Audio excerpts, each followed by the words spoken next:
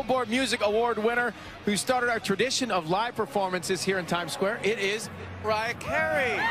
Hey. Good to see you. It's good to see you.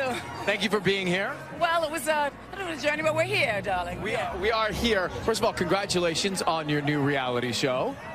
I just told you that we don't like to call it that, but that's okay. What do we want to call it? I didn't name it Mariah's World, so it wasn't me. That was I'm not quite sure. But I like your vulnerability on the show. I like seeing it. You do? Yeah. It's a better experience than we had.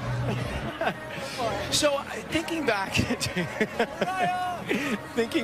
to the first time you performed here on this show, what did that feel like? What do you remember about that night?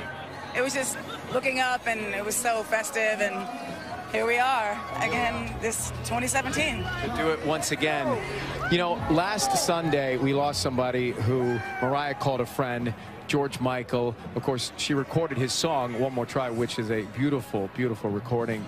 What are some of the memories that you have of George? Well, I loved his album, Faith, and it was very inspirational to me growing up, and also, you know, for you, it'll always be inspirational to me, and I redid his song, One More Try.